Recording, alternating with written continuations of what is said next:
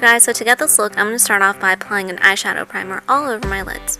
Afterwards, I'm going to take a vanilla color and apply it to my entire lid as well. Here I'm taking a shiny champagne color and I'm applying it to these strategic areas because it makes your eyes look really pretty and highlighted.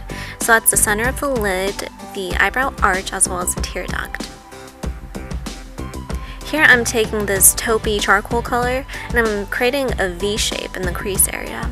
I'm also going to apply a little bit to my lower lash line. Next I'm taking a clean fluffy brush and I'm just blending out all of the harsh lines. For those of you who requested a eye makeup look tutorial for my crayon video, this is it. The only thing I did differently in this video is I applied false lashes as well.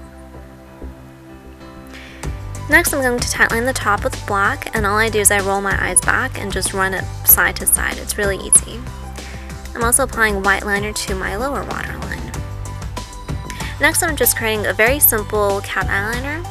Afterwards I'm going to apply half false lashes, and what I've started to do is I've started to apply lash glue onto a brush like this and then apply the glue straight onto my lash line.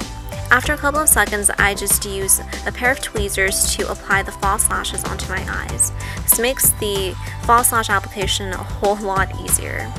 Here I'm just setting the lashes with some mascara on the top and lower lashes. As for my face, all I'm going to do is I'm going to add on a light brushing of bronzer.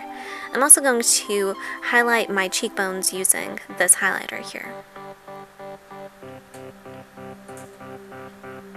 Here I'm just moisturizing my lips and I'm going to apply a beautiful bright pink lipstick.